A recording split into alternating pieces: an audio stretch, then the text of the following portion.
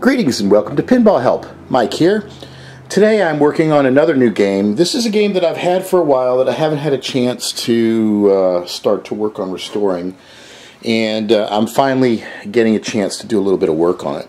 And I haven't done any videos on this, so let's just jump in and I'll show you what I've been doing. This game's been sitting at my house for a while, and it was in my repair shop and I never got to it, so I said I'm going to bring it to my house and stick it in my living room, and that's going to force me to work on it. And so that's basically what's been happening. This is a Gottlieb Haunted House. This is a pretty highly sought after game, very unique. It's got like 3 different leveled playfields, very elaborate, very complicated. What you're seeing here is the under playfield. I've got the game already torn apart and I'm starting to go over it, and I'll just give you a little introduction into what I've done so far. So when I got this game, it did work, but it had been messed up quite a bit. Mainly there's a connector in the back box had just been completely ganked, and it's going to have to be completely redone. I'm always afraid of repinning really messed up connectors because you just never know if the wiring is right. I'm going to have to really spend a lot of time on that, get some pictures of existing games and just check all the wiring codes and everything. So before I get to that, I'm just going over everything else in the game. And I'm discovering a bunch of interesting things that are different from the standard game. For example, on this game, somebody has put fuses on the pop bumpers. Look at this. Kind of interesting. This game's been modified in some ways that I hadn't seen before. So there's inline fuses on some of these pop bumpers. I also see some electrolytic capacitors put on some coils too. I assume that's to arrest the reverse current that comes through. I don't know if that's stock or not because it's not. It's only on a particular coil. Maybe it's this is that kickback, I think. Anyway, some interesting stuff. This is a really complicated game. A lot of you could tell the bill of materials on this thing was probably crazy.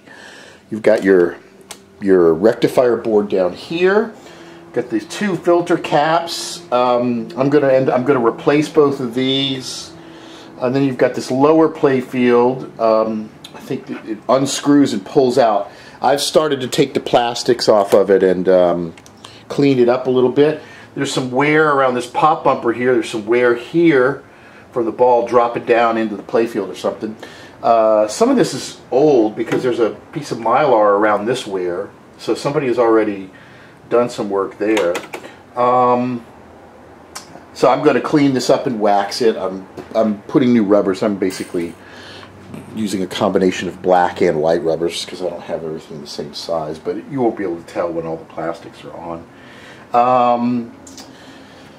I have already rebuilt all the pop bumper boards. There's a lot of pop bumpers in this thing, and so these boards are all over the place. So I've done another video. Now maybe the reason why they have the fuses on these pop bumpers is because maybe the pop bumper boards were malfunctioning or something. But anyway, I rebuilt the boards, so that should probably help matters a bit. And we'll check all of that, of course. So, God, upper playfield, middle playfield, lower playfield. This is going to be a beast to work on. But it's a very fun game, and it'll be great. Here's like a little plastic thing that goes over this, so it looks like there's a cobweb. And so I'm slowly cleaning everything. I've got plastics pulled and cleaning all of that. And I'm also upgrading everything with LEDs as I go along. So, and boy, some of these lights are hard to get to. You know, it's proven really to be quite challenging to pull things out. There's one particular light right over here. See that light right there? There's no easy way to get to that without removing some stuff. So there's like one incandescent bulb I can't get to easily, and I don't want to risk having it fall somewhere in the machine. So I'm slowly making progress on it, so it'll be a fun game, and this will be hopefully more in a series showcasing Gottlieb Haunted House. So let's see how far we get with this game, and I'll continue to outline things that I discover with it and ongoing work. So until next time, thanks for watching.